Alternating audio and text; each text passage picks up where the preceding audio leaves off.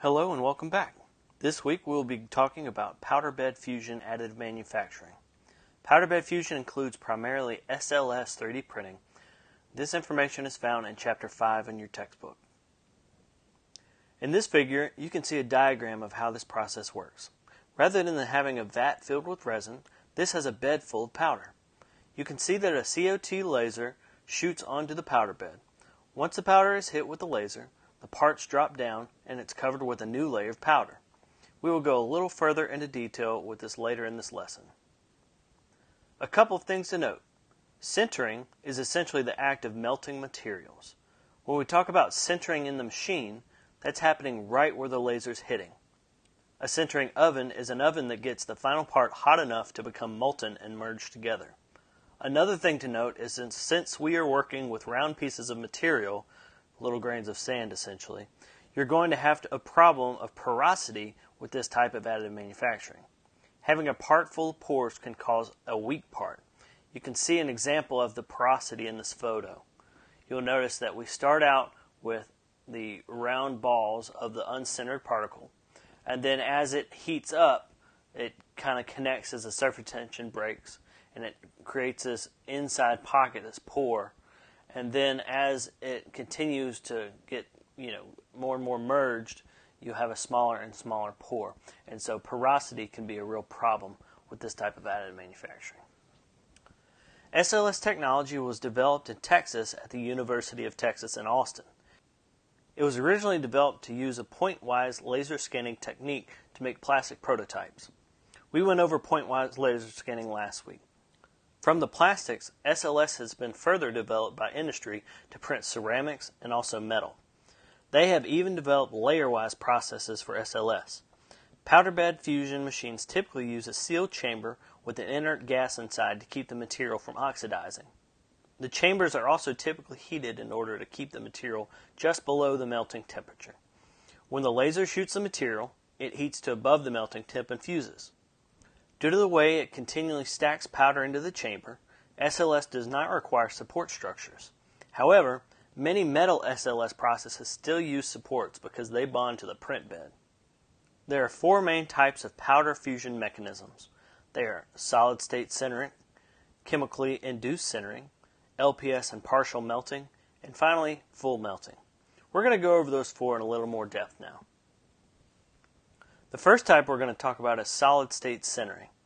In this process, you don't quite get the material you're using to a fully liquid state.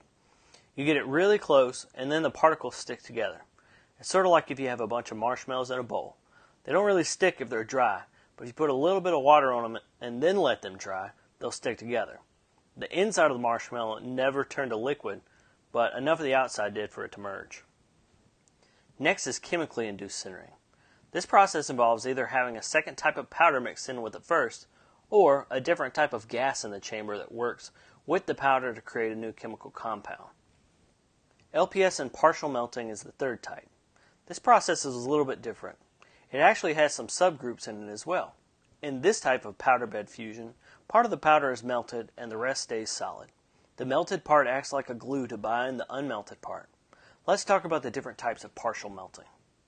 Separate particles. You can see this in Figure A. There are clearly two distinct materials in this mixture.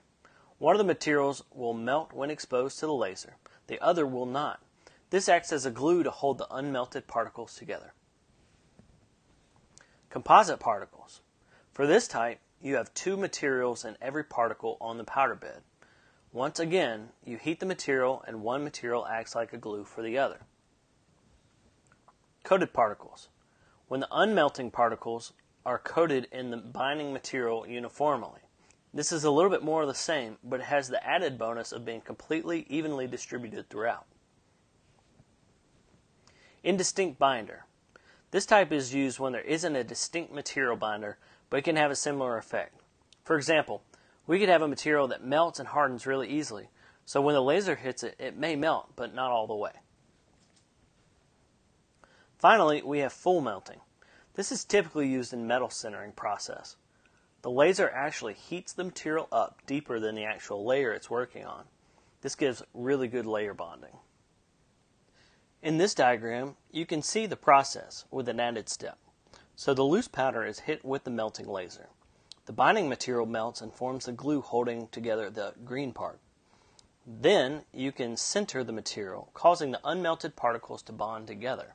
Finally, you can impregnate the part with another metal in order to make it stronger and get rid of the porosity. Let's watch a video on some of the pros of SLS.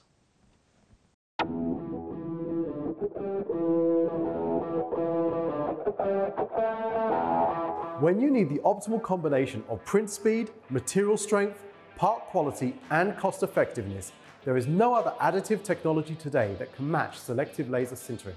Here are 7 reasons why you should choose the ProX SLS 6100 from 3D Systems against other technologies such as binder jetting and FDM. Let's go.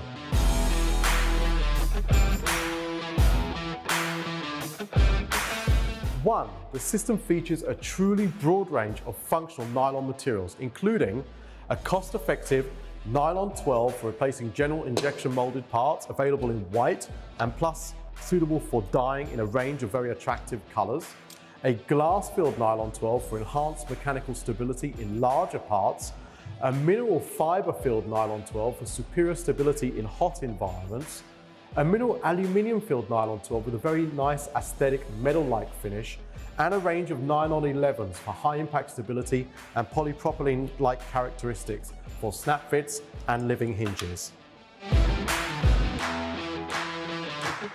2. Parts printed on the ProX SLS 6100 feature best-in-class surface quality, accuracy and sharpness. As you can see from parts such as this, where you see no unwanted holes, no divots, and no gaps between the different print layers. 3. SLS parts are sintered at really high temperatures, delivering true production-grade functionality, with nearly double the impact resistance and elongation at break compared to alternative nylon 12 3D printers. 4. SLS delivers the most consistent and repeatable mechanical properties of any technology, particularly when we're talking about the Z height of the parts. That's something where other technologies can be notoriously weak. 5. The ProX SLS 6100 saves you up to 20% on the cost of each part you print. It uses far less consumables, and with the world-class 3D Sprint software taking you seamlessly from file preparation to print, saves you thousands on license fees every single year. 6. SLS is up to 7 times faster than other technologies, with no time wasted on removing supports. The powder handling is fully automated, and the material quality control unit ensures that there's zero worries over powder quality. And 7. The ProX SLS 6100 features a higher packing density and up to 25% larger build volume than alternative similar class systems. All in all, it means that with the ProX SLS 6100, you can now build the industry's strongest, highest quality parts more effectively and more efficiently than ever before. There are some obvious pros to this technology. Let's watch a video on how metal SLS works.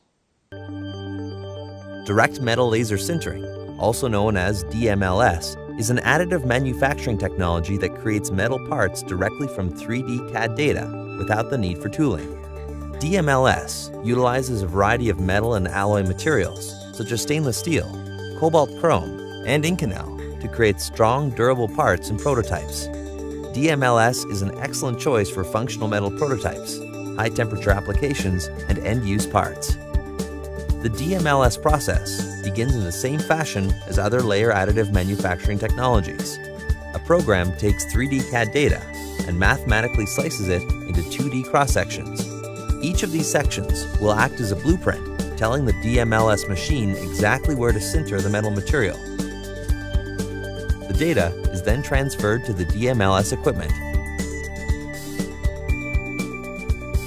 A recoater assembly pushes powdered metal material from the powder supply to create a uniform layer over the base plate.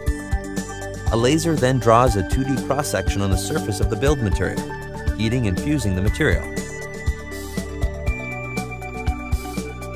Once a single layer is complete, the base plate is lowered just enough to make room for the next layer. More material is raised from the cartridge and recoated evenly upon the previously sintered layer.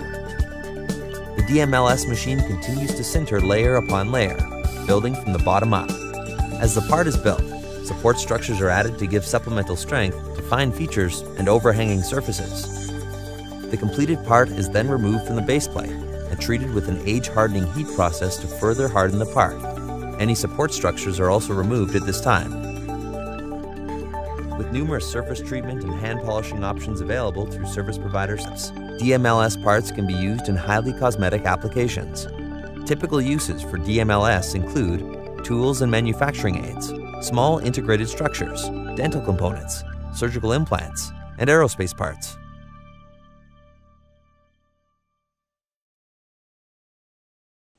This is the end of this week's lesson. Like last week, you will have a discussion, an assignment, and a quiz. If you have any questions, let me know. I'm here to help. Have a good week.